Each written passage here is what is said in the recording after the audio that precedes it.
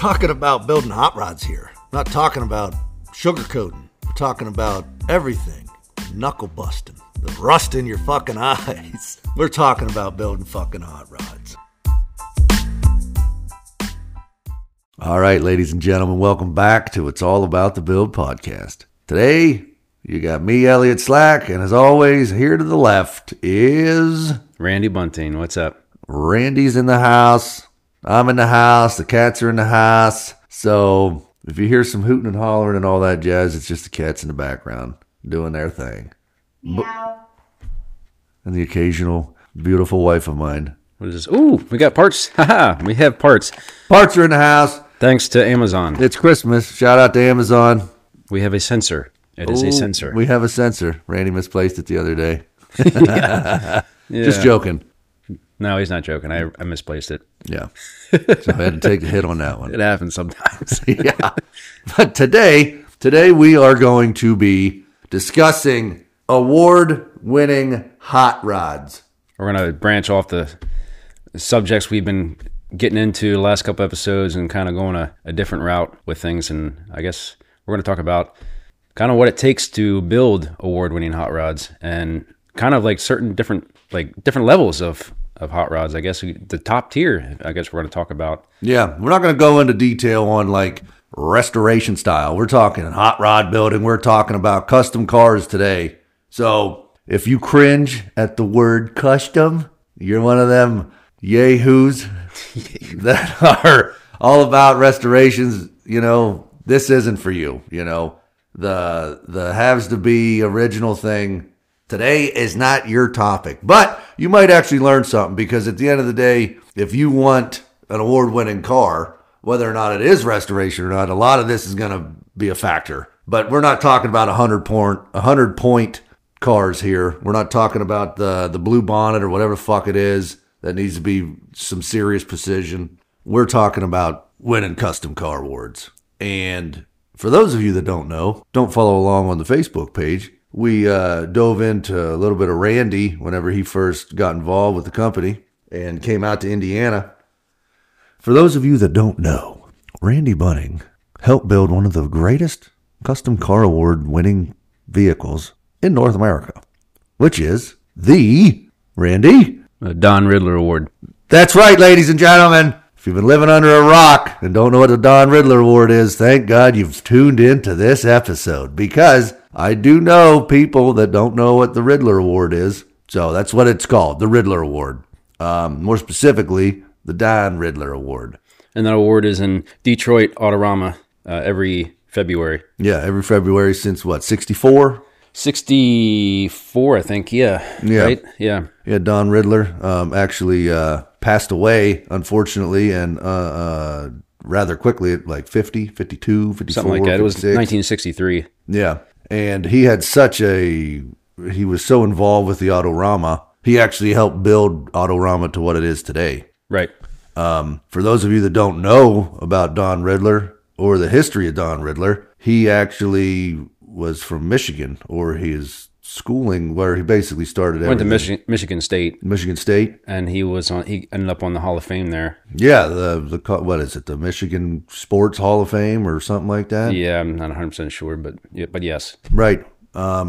He was actually, he coached basketball. Yeah, he did a lot for the Michigan sports scene. Yeah, he coached basketball, and then he was part of helping them basically bring people to the show. And after the games and stuff like that, he was part of the whole spiel. Yeah. Bringing music and stuff like that. And Autorama reached out to him. This was whenever they were at, the fairgrounds or something in Michigan, something like that. Mm-hmm. And wanted to try to build Autorama what it is today. And if it wasn't for Don Ridler, they probably wouldn't have got there as quickly. If it wasn't for Don Ridler, I don't think Autorama would be what it is today. There's a reason why they named the award after him after he passed away. Yeah. Creativity, excellence, quality, engineering, fit and finish. You know, the whole elegance of the car. That's what the Ridler Award is about. Yeah, and in order to do it, if you're not familiar, a lot of these vehicles are millions of dollars worth of nowadays, time and effort. Yeah, it's usually millions of dollars nowadays. Yeah. I was fortunate enough to work side by side with a builder that nailed. He was part of the Grade 8, and his vehicle actually wasn't anywhere near millions and millions of dollars. You can get there without spending $1 million. You can do it. You have to build it in a certain way. Yeah, I believe a lot of it had to do with just his price tag, his hourly rate. Right. You know, a lot of it has to do with the hourly rate. If you're at $120 an hour, you know, at $100 an hour, you're looking at what, 44 grand every 40 hours? Yeah, and it also depends on whether or not you're doing it yourself or doing it with like a home team rather than having a shop do it. Right. Most of the builds are usually personal owners that have helpers or shops help them. I don't think there's many actual shops that won the Ridler. If you know what I mean. I think so. I mean, I know. Well, I mean, let's face it. A lot of shops aren't. I've heard of shops having to buy in, basically put their own money into like they get halfway into the build and they're $500,000 in, and it's the guy's out of money and the owner is, but they still want to see this. You know, the whole point of the car was a Ridler Award, or at least to try to get to a Grade 8, and they have to pony up to get it finished, so they put their own time and effort and money into it. So I've seen co-owners of award winners, which were part owners, were the shop, if that's what we're getting at, Randy. Yeah. But part of this award, the vehicle cannot be shown anywhere at any time. This has to be the first time it's ever being seen. There can't be any of the finished product out in the universe before the actual show, before the Thursday night of when the show starts in Detroit. Yeah, once you get there and show the car in front of the judges, then after that, you know, they can't control whether or not people take pictures of it. So it's after once it gets there and gets off the trailer into front of the judges, then yeah, until that point, it's in total secret. You can't let any pictures get out, any videos get out. You have to, for certain shops, they have certain rooms. They have special rooms for that kind of stuff, secret rooms. Yeah, they either have like literally walls, or it's its own little paint booth system, and sometimes not even the people who work there get to go in there. It's crazy. Yeah, I know of. I can think of one right off the top of my head, but I'm not going to discuss it because it's a Ridler builder being built right now. That's being built right now. Yeah, yeah. So, but it's actually on the telly. It's on the old TV, and they have it all screened off and the whole 9 yards, and they got to make sure that the recording production company doesn't grab a hold of that one. Yeah, right. So there's a lot of top secret shit, 007 stuff. But even the TV crews, they know what that's about. You know, I'm sure they have. That's. Well, I'm sure they're recording it right now. I mean, what better? Oh, definitely. They're recording it right. They probably have a separate team for that. Yeah, yeah. I mean, imagine having a recording, like having a big time company, big time name car builder, and the TV crews there. And they have the opportunity to record a Ridler Award, possibly. They're probably doing a documentary kind of series about it. Yeah, which is awesome. I hope it wins, and I hope it goes through everything, and I hope it gets on the national stage like that, so people can learn about this shit more. Right. Yeah. I mean, not gonna lie. Before I even got in the hot rod scene, I didn't even know what the Ridler Award was. I had no fucking clue what the Ridler Award was. Yeah. I mean, I've never been to Detroit before working where I worked, so. Yeah, right. Yeah, I'd never been either. You know, I'm grateful that I had the opportunity to travel with the first company that I worked with. That was the one thing that I liked about that company was they actually wanted to, well, they were selective about who they were bringing along, but they gave me an opportunity to travel with them to all sorts of shows. Yeah, I had a lot of fun doing that. Mm-hmm. Yeah, absolutely. I mean, that's probably one of my favorite things about what we do. Is getting to travel to different cities and look at what other shops are doing. It keeps you updated with everything. Yeah, speaking with other builders is pretty sweet. But the funny thing is, even the big time awards, don't get the justification just being a part of the shop. It's always right. The name on the side of the building, or it doesn't even have, I know, a lot of descriptions and everything like that following the build that you were a part of. You know, they didn't even say where it was from. I mean, a lot of articles said that it was from New Jersey, but that was where the owner was from. Mm-hmm. And that's the one thing about the Ridler Award. Even if a shop builds it, it's mostly about the customer. Yeah. It's about the owner. It's all about them. It's definitely not all about the build. right. It is about the build. Definitely. It's just, the people who build it or the shop that builds it, they definitely take a seat back on that stage. They definitely get the recognition. It's just mostly about it's about them. It's their deal. They they spent the money, they spent the time and effort to make it happen. Besides the shop that did it, I think it's mostly about them. You know what the funny thing is? When I do research on other shops and stuff like that, when I was starting to build I.B.F.HotRods and trying to figure out what route to go as far as like just building a website and stuff like that, I went out to some big names and I went down the Ridler Award winners and stuff like that. And the craziest part about the Ridler Award and shops, even grade 8 awards, they don't, if I was like, basically whenever I.B.F.HotRods hits that fucking stage in life. When it does, because I'm putting it in the universe, man. I've put it in the universe for years. This is the fucking way it's going to go. Everybody's going to know we were part of that shit, period. Yeah, right. If you go to my website, that's going to be the first thing on top. Don't get me wrong. Like I said, the shop does get a lot of recognition for that. The shop or the builder, whoever it is. But if you're not doing your due diligence, you ain't going to get the fucking credit for it. Right. Yeah. That's like, I know what you mean.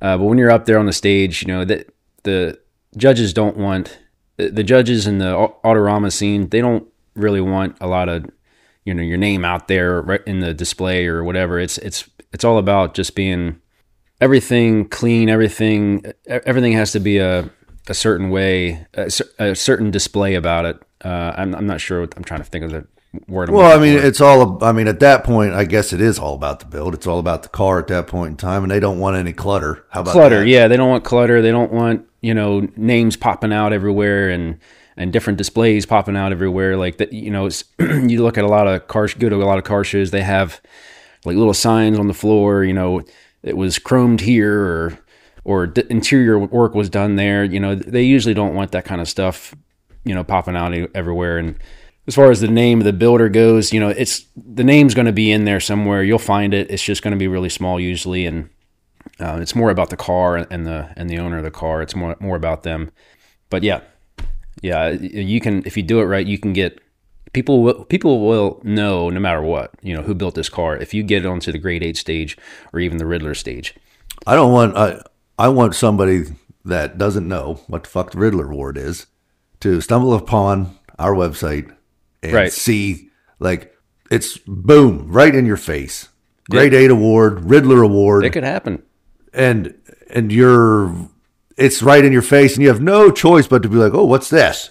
Holding a fucking check for 10 G's, man, in front of the car. This is what we've done. This is what you're getting yourself into. Yep. This is what we're about. We're about winning awards. That gets me excited. I'm excited. Yeah, right. And that's why we're talking about this, because I'm fucking tired of talking. I mean, not tired of talking about other stuff, but I want to. This episode's for us.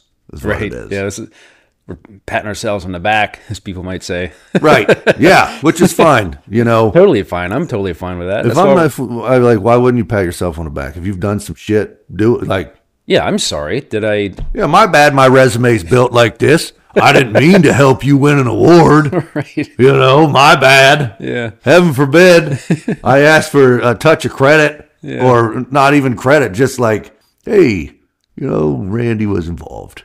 I mean, looking back, I feel like I got a decent amount of credit for what I did. I got to mingle with, a tiny bit. He doesn't remember who I am, but I got to be around the conversation with Barry McGuire, right, and people like that. Sometimes, you run into higher names, like Chip Foose, stuff like that, or Ken Diggett, people like that. You run into those type of people, but for me, I'm there. I want to be there, involved with everything, but I'm still on the sideline. I'm just kind of listening and watching.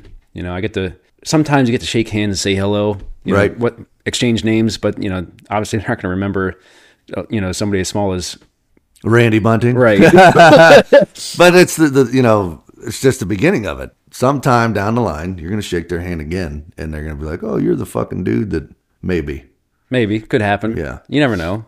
But that brings me to a question here, Randy. We're gonna just dive right into it here. I mean, we're talking about Ridler Awards, and we're talking about custom car building, and we're talking about what it details. You know, like, I mean, I wasn't gonna ask about. Okay, when I've worked at a lot of shops, they say that awards are political, and by political, I mean basically you got to kiss ass or you got to be a sponsor or whatever.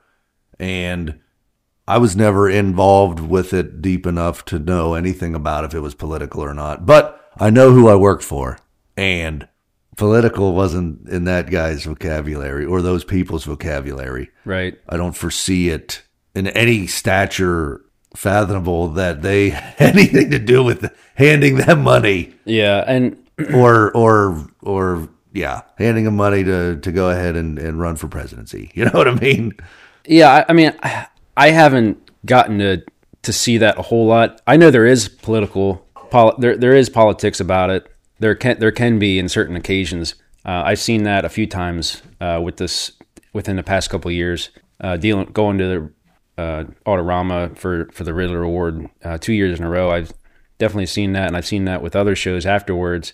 As far as previous Ridler Awards that were at the same show and may or may not have been promised a certain award if they show just by showing up. Well, I mean, I've seen that at car shows. Yeah, but at the same time, not to toot your own horn, but that vehicle was the nicest vehicle there. Right, and I don't think I had a lot to do with, or I was involved with a lot of with that build. So yeah, I saw a lot happening kind of behind the scenes, and I don't think there was a lot of politics involved with us with that.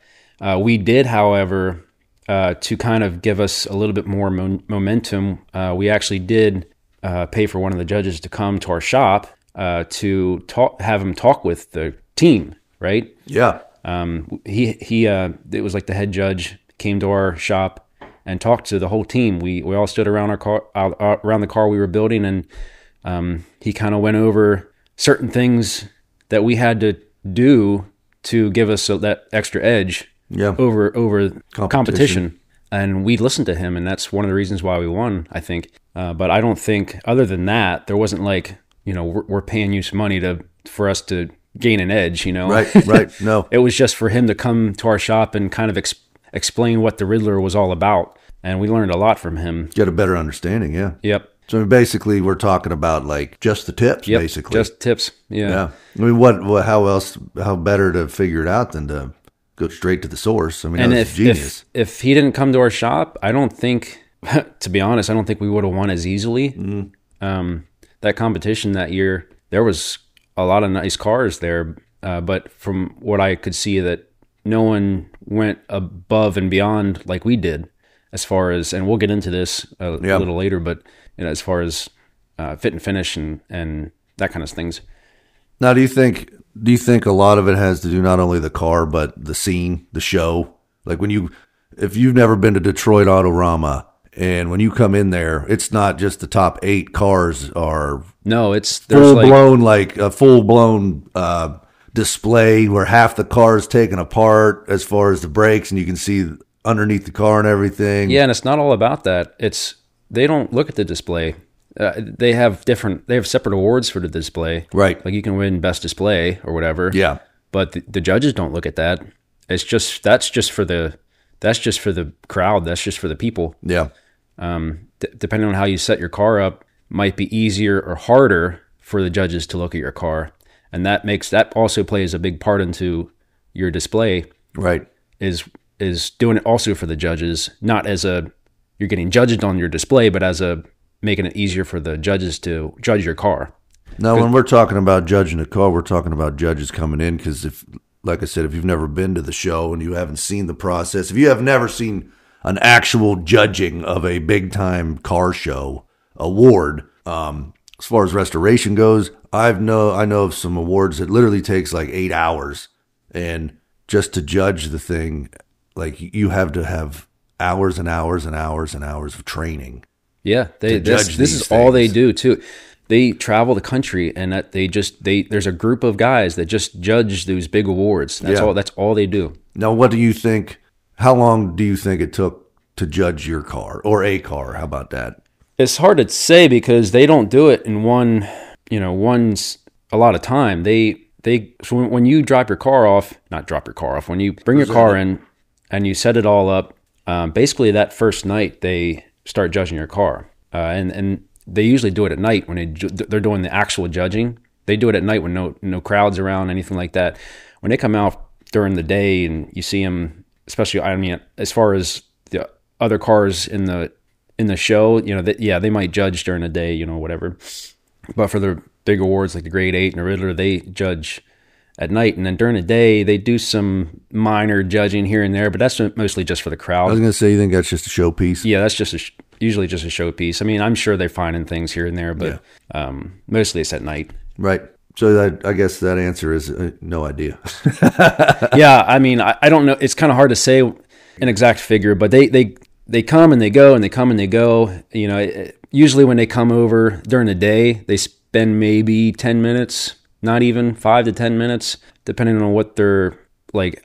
It also depends on your display and how much you have to get rid of for them to be able to crawl under their car. Because I know we had a lot of mirrors, so we have to pull those out. But we designed it, not me, but my boss at the time designed it specifically so that we can pull mirrors out so they can crawl underneath.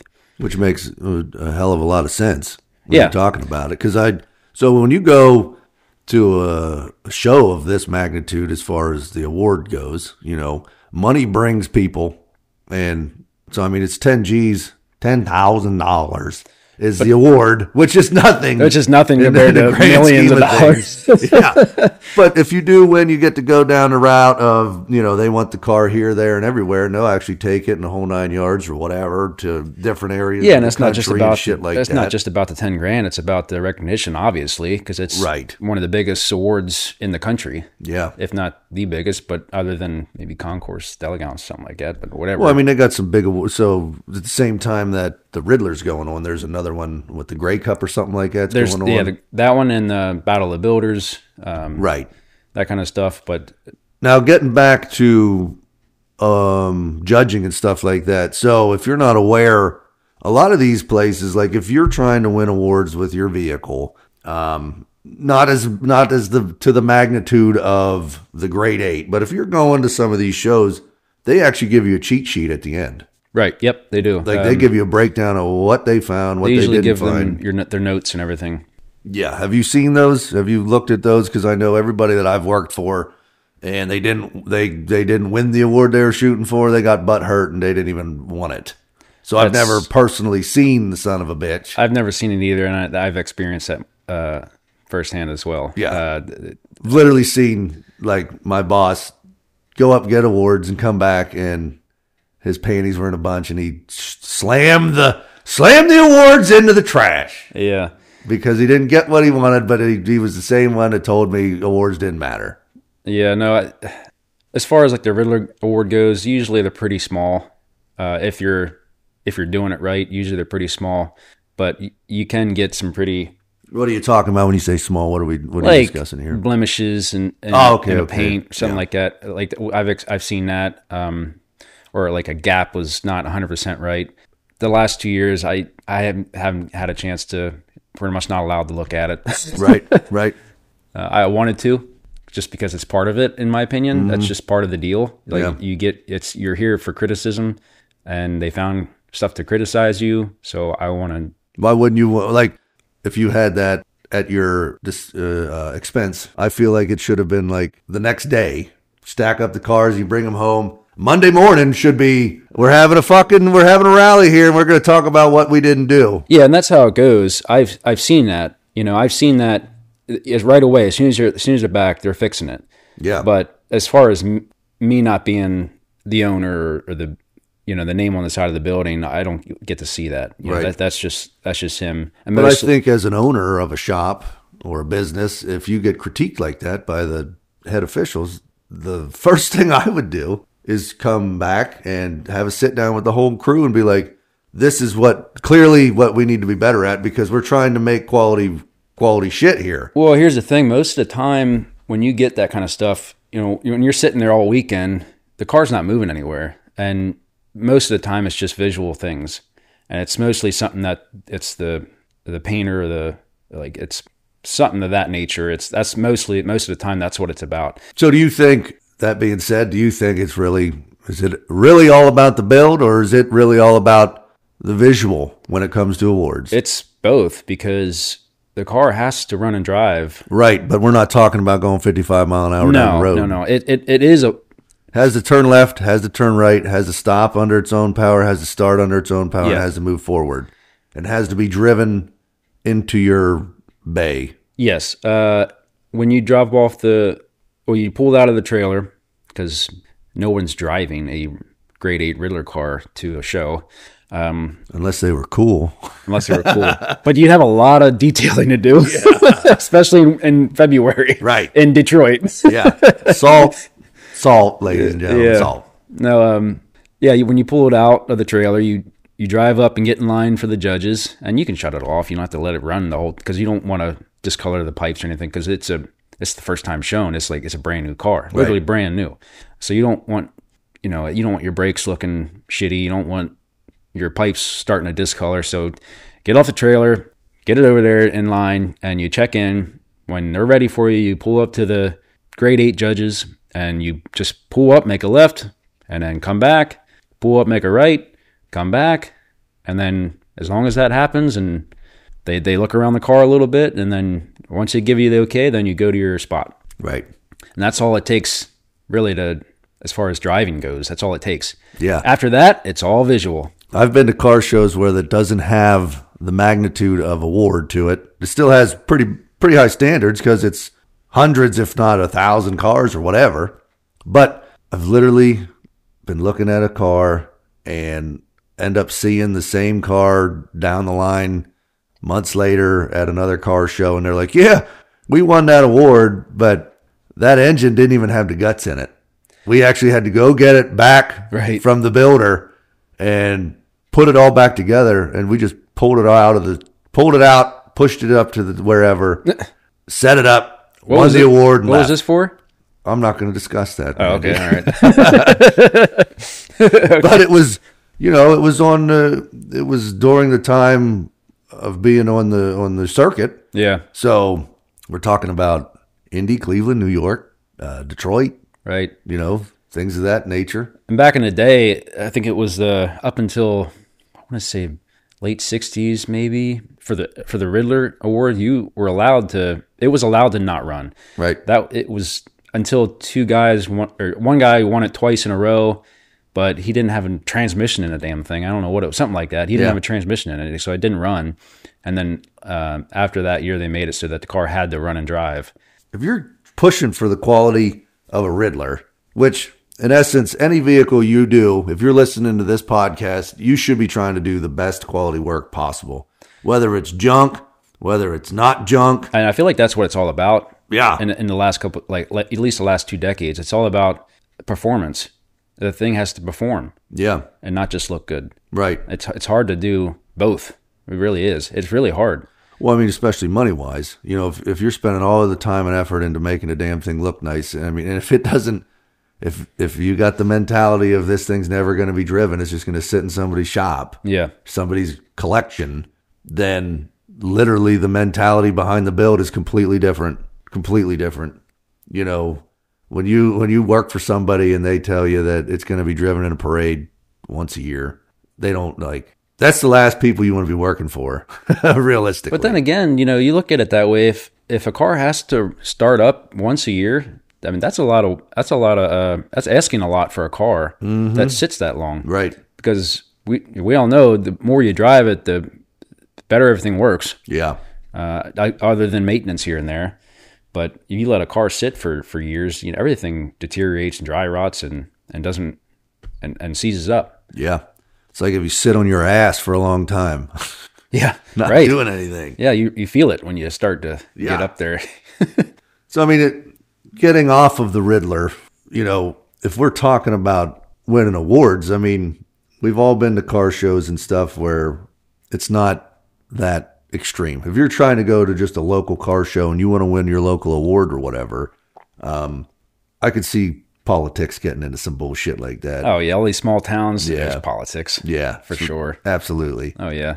But if you concentrate on the vehicle itself, if you concentrate on all about the build, if you concentrate on the build, then the awards will come. And I've seen in the past where a car, clearly the greatest car in the entire show, doesn't win anything. Yep. And then people bitch that don't have anything to do with it. Right. And that's the last thing a car show wants, is people to be bitching about the judging, especially the judging, because it deteriorates the value of the show. Especially when they give out thousands of dollars. Right. I feel like it's, when you put money to it, you get some good quality. You can make a good quality show. You know, if you were to try to start a local show and you were like, oh, come to my car show, or if you did it properly and you got some donations or whatever, and you were like, hey, come to my car show, you can win $5,000. Right. You could do something quick as far as bringing people from all around. And not just random cars. I mean, we're talking about like higher end builds. Yeah. Semi to higher end. Yeah. Doesn't have to be, hundreds of thousands of dollars worth of build, but no. But I feel like if you want to build a car and you want to go down to your local car show and you want to win that son of a bitch and you want to be proud of what you're doing, like, fit and fitment is huge. The quality of work, fit and finish. Fit and finish, that's what I meant. Fit and fitment. Fitment. If you're like, look at these gains on this. That's right. Well, no, we're talking like, even if your gaps are a little bit bigger than what you want them to be, if they're square and straight and all the gaps are like that, that's okay. Yeah. But if you don't at least try to clean the son of a bitch before you go there and you bitch that you didn't win an award, I mean, come on now. Yeah. You got to put a little effort into it. Yeah. Yeah. You can't just have expectations. It's like going on a date and buying a steak for a girl and then expecting, a quickie. Right. It just ain't going to fucking work out like that. You actually put some effort into it. Yeah. Jesus. But I feel like as far as building award winners, even with paint, you can get away with, if you want to win a paint award, that thing can be the biggest piece of shit in the world. And you can keep all the doors closed and the hoods closed and the trunks closed, put the windows up and have it down on the ground. And if you're looking for paint, then you still got to have the quality work on the paint side of things. You can polish a turd and win all the paint awards you want in the world. Right. Yeah. Because I've seen it a million times. I mean, I've been part of some builds that they put $50,000, $60,000 in the fucking body work and paint work, and the car literally squeaks and rattles and the whole 9 yards. Rusty underneath. It's horrible. Holes in the frame. Yeah. But you came home with the number one fucking paint job on the planet. Hey, if that's what... And that zip code for that day. And that zip code. Yeah. So, I mean, depending on what award you're trying to go for, it's like even with your engineering award. If you're going for an engineering award, it has to at least look like it functions. Yeah. And if it's engineered and it looks like it functions, then it should. Unless it's like a starter underneath the intake in a fucking Subaru or whatever. Like, that doesn't look like it should work, but it ain't winning no fucking awards. How about that? Yeah. The engineering behind it is truly stupid and spectacular all at the same time. Right. As far as like trying to work on it goes. Yeah. But I mean, it has to look good. You're not going to win. You're not going to get no engineering awards by driving it down the road and getting it all fucking dirty and then coming to a show and it is filthy. You get under there and it's like, oh, I guess that's engineered all right. Even though there's salt all over the damn thing or mud or whatever, or dust. I've been part of builds where we got docked for dust. Yeah. Because we didn't crawl underneath it and clean it properly or whatever, But so, I mean, in your opinion, Randy, what do you think hours are? As far as we're going to get back onto the Ridler, how many hours do you think how many hours do you think you dove into trying to build this fucking award? Me personally, I have no idea. Right. I mean, so typically when you build a Ridler, most of the time, at least in the past, depending on who's building your car, how much money you have to finish the car, sometimes these cars go for a decade plus before it's finished. Yeah. Right? A lot of them get started and then stopped. Yeah. And then picked back up a couple years later or whatever. Right. But so if you keep track of all those, that's, good for you. But we were able to build our Ridler car technically it was like 2.5 years, but then COVID hit. So it got canceled that year. Right. So we had an extra year. So technically it was, I want to say only 2.5, 3 years. But it actually, That could have been a good thing because you had another year in essence. It was a good thing. We fixed a couple of, because it was down to the wire. We would have been cutting it down to the day before, still working on the thing. Yeah. And that gave us a little bit extra time to finalize everything, and fine tune it. You fine tune it. Yeah. Fine tune it. But all said and done within those couple of years, I think it was above 20,000 hours, if I remember, roughly. I don't know off the top of my head, but it was around 20,000 hours. 20,000. That's five figures. Yeah. All together with everybody, we had at one point maybe 15 guys working on it at one time, doing something, building something, whether it was outsourcing machine work or just a guy. It was all hands on deck. Right. That's what I'm saying. And for those of you that are questioning what that it really is in hourlies, in weeks, it's 500 weeks of labor per one guy. And it was around, I don't take that, literally, it was around 20,000 something hours. I don't remember exactly, but between everybody in those, I would say 3 years, it was upwards to that. So you think about it. Yeah, because if you got two guys working, I mean, you got two guys on one vehicle for 40 hours, it's 80 hours. That's 2 weeks worth of labor in 1 week. Yeah. And that's things into perspective here. Not including the overtime we put in. Right. We put a lot of overtime in. Yeah. But who gets paid time and a half for overtime in a hot rod shop? I don't know. It's just throwing that in there. Yeah, we didn't get to do that unless it was a bigger build. Unless it was something like the Ridler Award. It just had to be done. Right. Just had to get done. Right. How many hours do you think were put in that weren't even on the clock? Talking about being at home, trying to figure out how the fuck you wanted to build it. Yeah, no, there was trying to figure out how to put it together. If there's anybody else that ever did anything of the sort, there was a lot of that. There was a lot of that car was engineered to the fucking sky. That car was overly engineered, and we made sure that we engineered that car to death. To death, yes, and because it was a small car, it's hard to win with small cars nowadays because they want so much real estate, and a 31 Chevy is tiny, especially when you chop it, section it, and channel it. Right. It's a Hot Wheels car basically. Yeah. And I don't want to say it was a Hot Wheels car because a lot of people will look at that car and be like, "That's a Hot Wheels car," but it's just the way it fucking works. It's just the society as a whole. That's how it is. That's how people look at it. Me personally, I don't compare it to a Hot Wheels car. I'd fucking want it to be a Hot Wheels car. I want it to be a Hot Wheels car. Yes, but I'm saying, like, you hear all the people like say it's ugly and well, who cares? Those fucking people are the same dime a dozen that show up beside it and they're like, "This is a wrap. There ain't no paint. Right. This is a wrap. Yeah. Let me just touch the fucking thing. Yeah. Let me just make sure. Let me put my fingerprint on the son of a bitch." But anyway, yeah, you're right. All the hours that weren't spent on the clock, figuring things out. That was our life for 2.5, 3 years was that car. And that's what fucking it's all about. The build is about there. Yeah. That was all about the build. It was all hands on deck. Like I said, it was, your mentality was go home, figure out how to win this award for this customer and get it done. Yeah.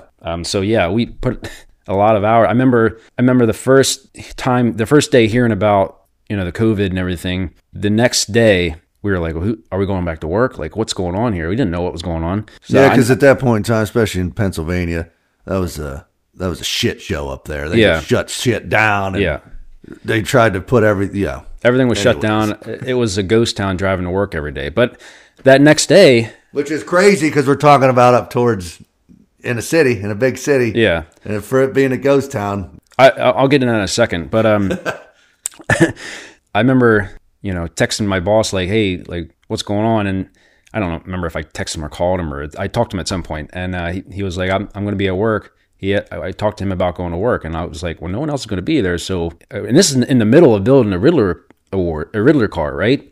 And it was like, what do we do? We had to keep working. The world was closing while you guys were trying to build the fucking award. So I remember the next day, it was just me and my boss, working on this car, just plugging along, just getting as much, getting what we can done. And the next couple of days, it was kind of like that. And then slowly you started to see people come back to work. Yep.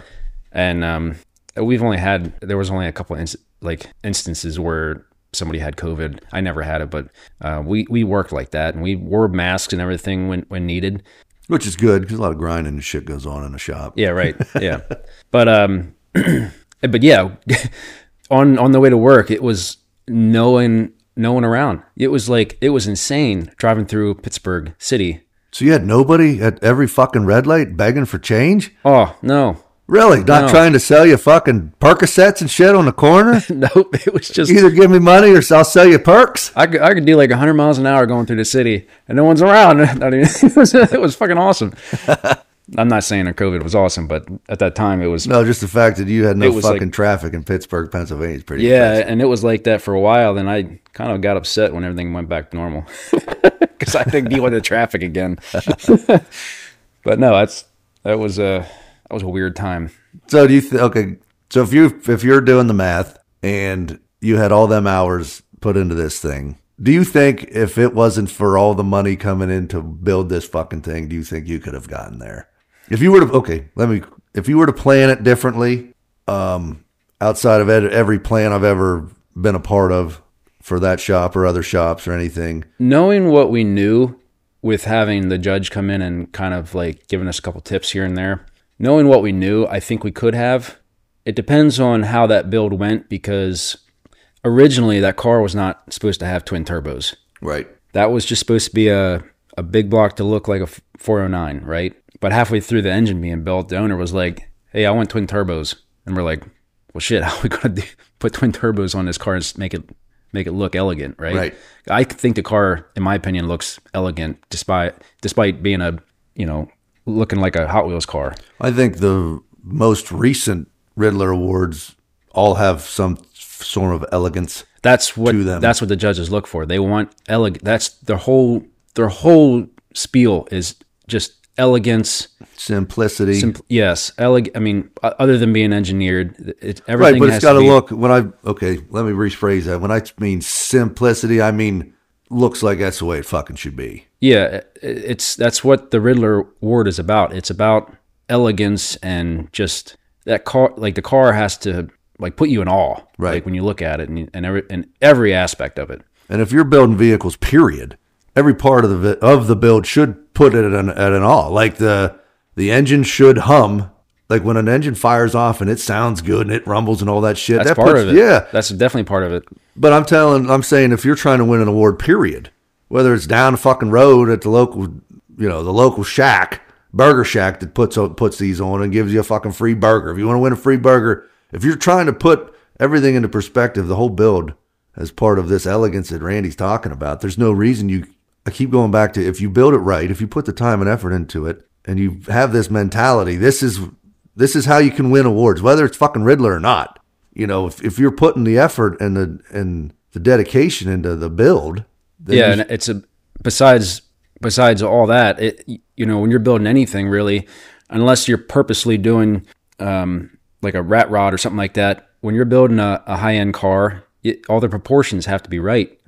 All the sound has to be right. The look of it has to be right. It has to be sitting right. It has to work right. The engine bay has to make sense. Everything has to make sense.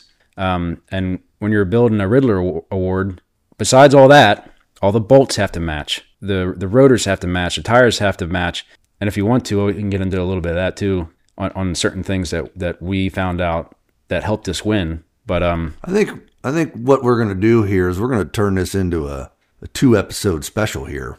Right. And I think we're going to get into that stuff. But we wanted to this episode here, mainly, we wanted to just dive into this process, the beginning of the process, because we could go on for hours and hours and hours on this shit. Yeah, and we talked about in our previous episodes about planning, right? Yeah. And this is one of the biggest jobs that you have to plan for, right? To be honest, that car was kind of off the seat of our pants kind of thing. Right. That's why I said earlier that, I've been around this shop and other shops and well, let's not just say this shop. Let's just say shops. I've been around enough shops in my day to figure out that everybody's fucking winging it. And if they just have a plan at the beginning, if They just have a plan at the beginning. This is why we enunciated on it last week. Yeah. It's the most important, crucial part to get to this point. And that later down the road, that kind of stuff saves you money, saves you time. Like I said, that car, the engine got rebuilt halfway through it was basically built, but they had to tear it down and rebuild it for twin turbos for all the boost. But that car doesn't make much boost because I guess 409s are notorious for, but it was a big block anyways. It doesn't matter. But that's what I'm talking about. Planning that kind of sort of stuff out, that saves him money. He wanted that, so he knew what he was paying for. So the owner was paying for the rebuild of the engine and all of the extra work. If you look at this car, we had twin turbos sitting at the bottom, and turbos are usually gravity fed, so we actually had to pump the oil back to the pan, and we had to figure all that out and do it in a way that wasn't going to be too much exposed or out of place. Yeah. I think we did it pretty well, and all the turbo lines had to actually run through the frame, and they come out behind the engine and go up into the scoop. So you don't see any of that, other than the brake lines coming out of the frame to the calipers, and I don't even think you don't see any oil lines for the turbos or coolant lines, because there's no intercooler, so it's actually cooled by coolant lines. Yeah. After he said, I want to do twin turbos, that's what we had to figure out, and that was halfway through the build, and we had to basically the basic idea of the car built. That was the car wasn't 100% planned, but we had a generic way we wanted this car to look. I'm saying it was my boss's idea, because he built a car, 10 plus, 12 plus years ago that had a similar look to it. And actually, a lot of people mistake that car for that car. They think we rebranded that car and rebuilt that car. No, we didn't. That was the idea from that car. But anyway. Right. Well, if it's not fixed, or if it's not broke, don't fix it. Yeah, and why not try to relive a fucking good memory of 15 years ago? Right, and that's why people that fucking get a divorce, they call up their fucking high school sweetheart, see what fuck she's doing. And luckily enough for us, that owner wanted to build a Ridler car, and he was okay with that, doing that to his car, doing that to his 31 Chevy. Right. What a selling point. This is what I've built before. Would you like it to look similar? Right. You know what I mean? And yes, it does look similar, but it's a totally different car, and like I said, that car back then, that was a blown Hemi. Right. This is a 509 big block with twin turbos, and so I mean, a big block and a big block. You know what I mean? Yeah, and sounds like you guys try to plan for that. That's hard when a customer was like, "Hey, I want this all of a sudden." Right. Well, I mean, I think that's how a lot of that changed the build completely, and sometimes that happens. Right. Well, I think we're gonna cut this off, and like I said, we're gonna turn this into a 2-episode special here, just because I think we're just touching the tip of the iceberg. Oh, there's so much I want to get into, actually showing what it took to make this car. Right. And the thing of it is, doesn't just go for a Ridler Award. Every day, this is what we do. This is what happens every day. Like even on something that isn't even close to the magnitude of trying to win an award, every vehicle that comes into our shop, I.B.F.HotRods, Huntington, Indiana, come on down. Everything is engineered in a way. Yes, everything's engineered. Every little thing ends up being engineered in a way that most people won't even have a clue what they're looking at. Yes.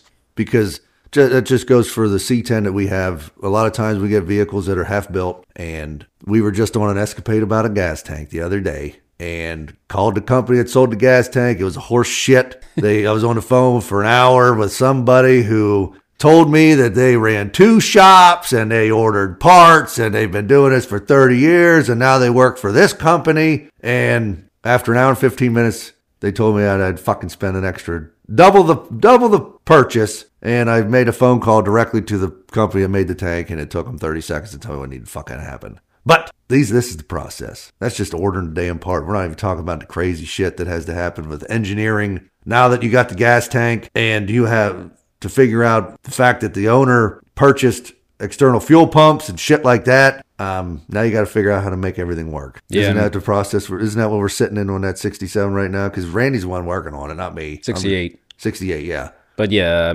he ordered a fuel injection system that comes with a fuel pump and everything. That's fine. The fuel tank that he was using had a side fill, and he changes I guess they changed at some point between the old shop and us. They changed their mind about the taillight fill, so you have to account for the different fill location because we're changing tanks because there's no room to make that work. I mean, we can make it work. We'd have to cut into the damn frame to make it work. the fuel filling process would not be correct. He would get a lot of blowback. And so that's the kind of shit you have to look into. But engineering that to get it to work properly, that's what we're talking about. Just engineering in general, that, it's just ridiculous. But on that note, like I said, stay tuned for next week. We're going to finish off this conversation about building Ridler Awards and winning award-winning vehicles. We're going to get into some serious detail here and give you a perspective and make your fucking head hurt just by all the bullshit. Yeah. We're going to overwhelm you is what our plan is, because if you want to build award-winning hot rods, you need to be overwhelmed, because that's what it takes, man. And next episode you're going to find out what it takes to build a Ridler Award. Yeah, even if it isn't a Ridler Award, we're talking about building fucking hot rods. Right. And we're talking about building award-winning hot rods. Yeah. Because that's what we're shooting for, is building award-winning hot rods. Don't get me wrong, we're shooting to make everything run and drive and everything like that and make it amazing. But like Randy said earlier, part of this is the display. Part of this is the car show. Part of this is going and showing people what the fuck you built. Not putting it in some... It's a whole event. Yeah, it's a whole event. And it's all about the build, man. And next week, stay tuned. It might go into 3 episodes. Who knows? But we're going to go into a second episode here. We'll see how it goes. We'll see how that pans out. But until next week, ladies and gentlemen, I'm Elliot Slack. And I'm Randy. And we'll talk to you then. As always, here's to you guys. Cheers. It's all about the build. It's all about the build.